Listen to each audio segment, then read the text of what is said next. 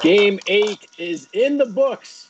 It was dicey early on, but then a franchise record, 144 points for in this one. The score 123, Raptors over the Sacramento Kings. Their record now improves to 2-6. Hello, everyone, and welcome to Raptors Nightcap. Randy Urban with you, and I'm joined by Jack Armstrong, Leo Rautins, Paul Jones. Fellas, good to get a win. Always good to get back. I thought they played with great energy in the last game, Randy. This time it translated into a win. Very, very confident after that first quarter, you know. Well, I want to talk. Giving up 90% from the floor. Yeah. Wow. What a turnaround. But hey, take it, enjoy it. Okay, Leo, for sure. Then, when the lead ballooned to 19, what were you thinking? My thoughts initially were, okay, the Kings aren't going to shoot 90% the whole game. No, so just stay close.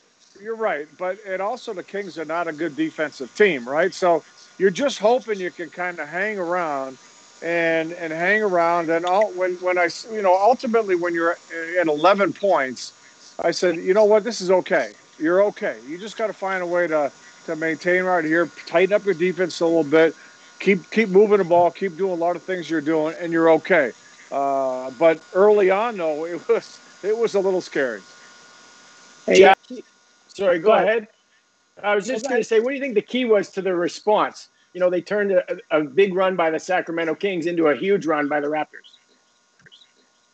Oh, I think they got ticked off, and they said enough is enough. We're going to guard people now, because their defense early on was non-existent. They were giving up the paint like you wouldn't believe. And the defense got better every quarter. They held them to 31 in the second, 29 in the third, and 20 in the fourth. So it got better as the night went on. They got more committed to it. And, you know, they got to look in the mirror and say, you know what, quite frankly, we're not good enough to just run up and down and outscore people. We got to get down and get dirty and get dirt under our fingernails. And the way our team is good is when we really get after people and guard, and now you run and the ball flies around and you have fun. I mean, but it takes effort. And I thought, you know, Jonesy made a good point. You know, the Phoenix game, we did the game together on the radio the other night. I said it. Even though they lost, they were that much closer to winning. I felt good about the loss. And then tonight, the first 7-8 minutes were horrendous. But beyond that, they played their hearts out. And you know what? Some nights you'll win, some nights you won't. But I'll take that effort every night. Jonesy, wonderful game from Boucher. We're going to talk about Fred and Norm starting tonight, but I want to talk Boucher first. You could really see his confidence growing with every game, every time he steps on the floor. He was fantastic tonight. This was a good type of game for him. I mean, Alex Len started and played 5 minutes, and it was pretty obvious the game was going to go up and down. And Nick didn't want Alex to be a spectator in the center circle, just kind of figure out which way you're going. So he goes to Boucher. I thought Boucher did a terrific job. You never have to worry about the energy that Chris plays the game with. And now he's beginning to find his spots, be more comfortable, stepping out, shooting threes. He's protecting the rim. I thought this was the perfect matchup and the perfect kind of game for him. And I tell you what, Yuta Watanabe did a terrific job coming in and playing with great energy off the bench. Don't look at the numbers. Look at the effort that this kid expended and just the things that he would do that doesn't show up in the box score. And you know, we saw Chris Boucher doing those things earlier and last year, and maybe both of those guys will get more time. But I thought when they were on the floor, they both did a really good job. Leo, you're our res man. What do you do with Boucher now? Do you keep him in this role, or do you think about possibly going small, starting him? No, I don't know how you don't play him. Look at the nature of this league. Some of the teams are going to be playing, Golden State. Golden State's a quick team. They got a young big man.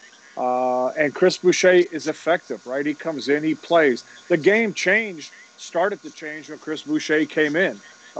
He's playing smarter. He's not shortening the aggressiveness whatsoever. He's not a traditional rim protector, but he blocks shots, right? He gets a piece of shots. He changes shots.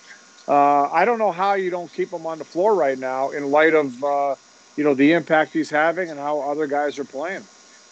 Hey, by the way, Randy, I got to call you out a little bit. You got to do a little more research in your basketball. You call Leo the resident big man.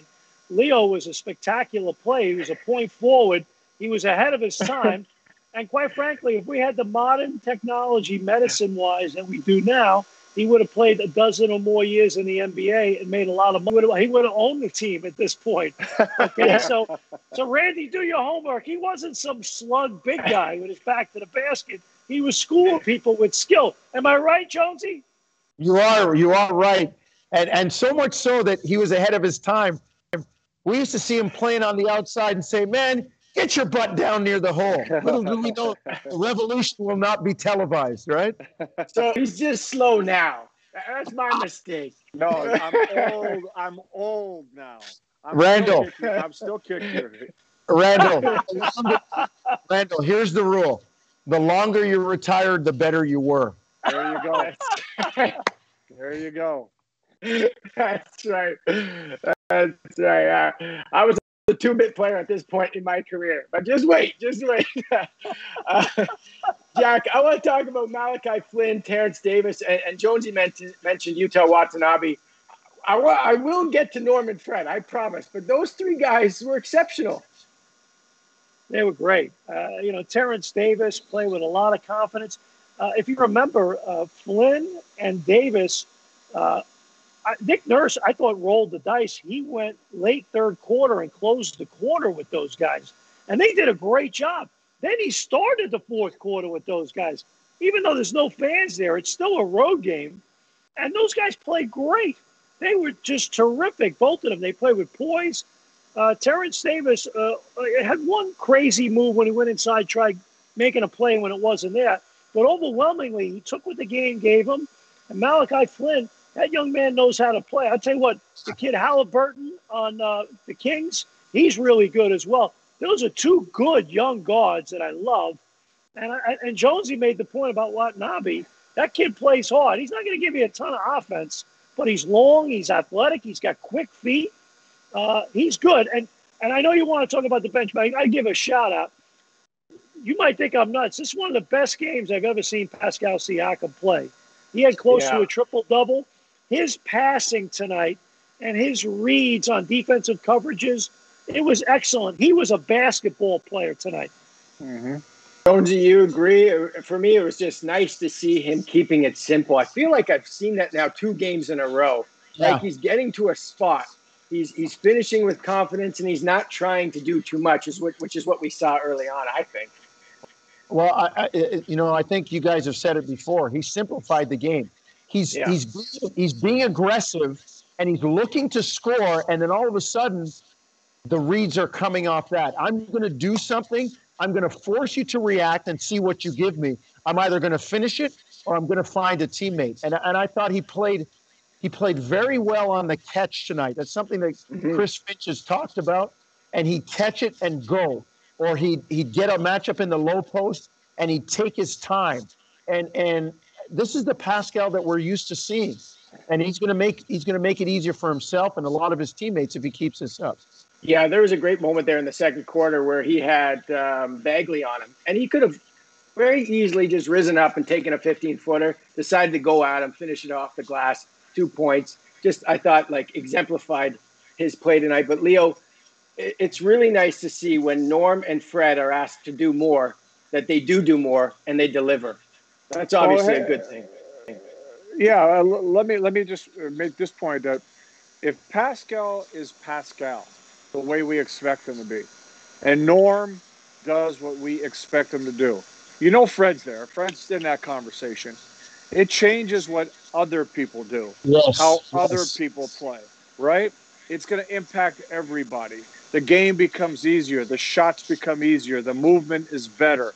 How the defense reacts to what's going on is better.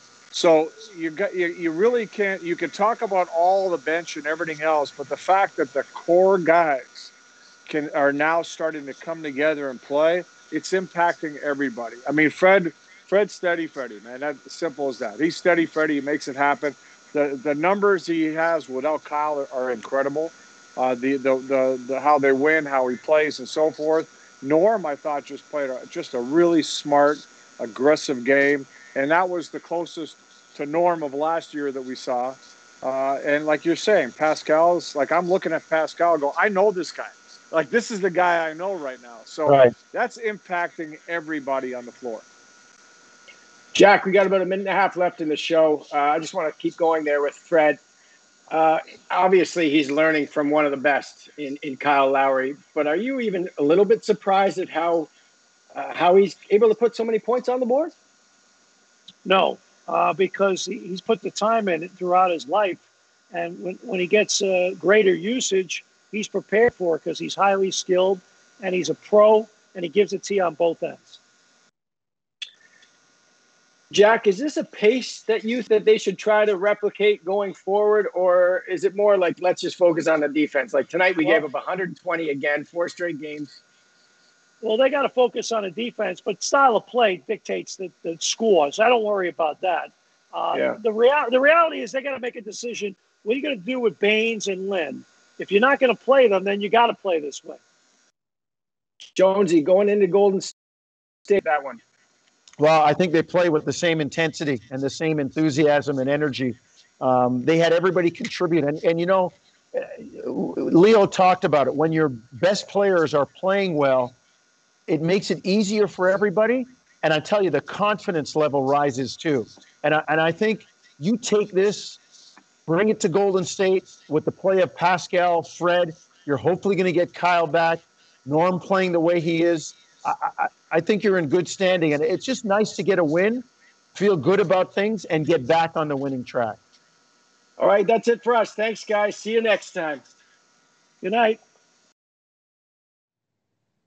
Thanks for watching. You can click to watch our last episode or to subscribe to the Toronto Raptors YouTube channel so you don't miss an episode.